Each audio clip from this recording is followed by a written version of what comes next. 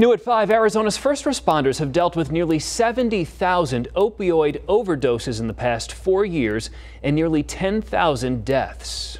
More than a year ago, Tempe Police and Social Services teamed up for a unique program that's already saved dozens of lives, helping addicts find sobriety.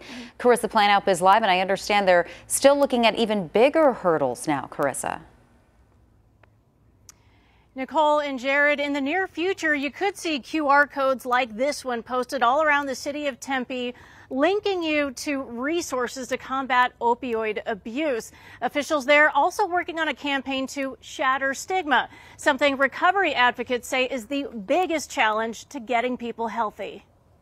I think I turned a lot of what I heard about people who use drugs, I turned that against myself. Lisa Price says feelings of shame often kept her from embracing a brighter future.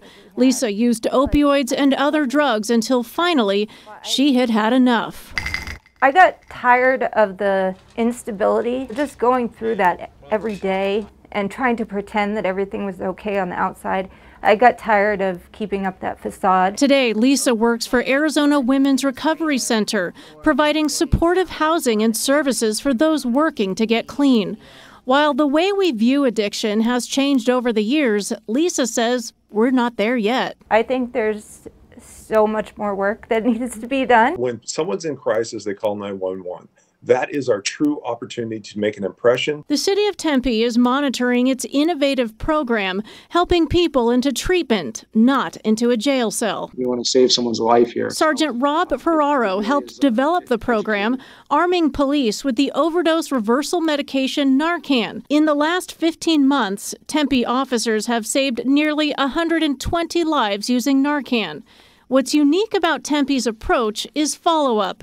Crisis specialists with nonprofit Impact have helped more than 100 overdose survivors with services to get sober. It's okay to reach out for help. For Lisa, getting clean led her to a place where she can make a difference, letting people know you can find your way without judgment. It's not a reflection of you being a bad person. Inherently, you're worthy.